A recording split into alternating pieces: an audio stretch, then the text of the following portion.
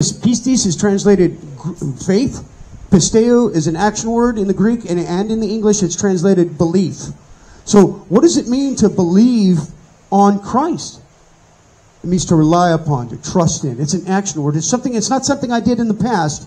It's something I continually do. And actually this belief grows and grows. You realize the more you get closer to Him, you realize your wretchedness and sin and how much you desperately need Him.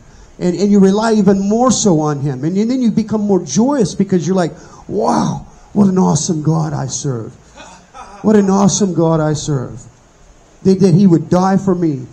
And that He would live for me. And that He would give that perfect, holy, uncreated God life up for a wretch like me. The closer we draw to Him, the more acute awareness we have of sins.